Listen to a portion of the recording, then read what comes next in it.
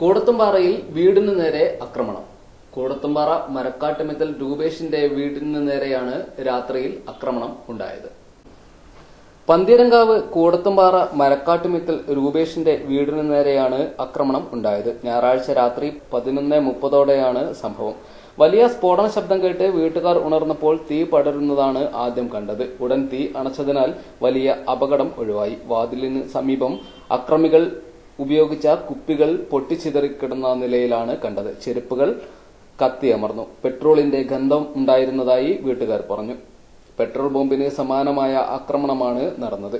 Kozhikode city dog സ്ക്വാഡും വിരലടയാള വിദഗ്ധ സംഘവും സ്ഥലത്തെത്തി പരിശോധനകൾ നടത്തിയിരുന്നു. രാത്രി ഞാൻ ഇത് പൊട്ടുന്ന ഒച്ച ഇട്ടിട്ടാണ് ഞാൻ ഉണർന്നു നോക്കുമ്പോൾ ഈ കത്തുന്നതാണ് കാണുന്നത്. അകത്തേക്ക് നല്ല ചൂടും. ഞാനും മോളും കൂടിയാണ് കിടക്കുന്നത്. അങ്ങനെ പെട്ടെന്ന് വാതിൽ തുറന്നു നോക്കുമ്പോൾ നല്ല പാളി കത്തുണ്ടാ കാണുന്നത്. അപ്പം മക്കളെ വേഗം വിളിച്ചുണർത്തി ഇവർക്ക് തീപിടിച്ചിരിക്കുന്നു പറഞ്ഞ് നീച്ചത്.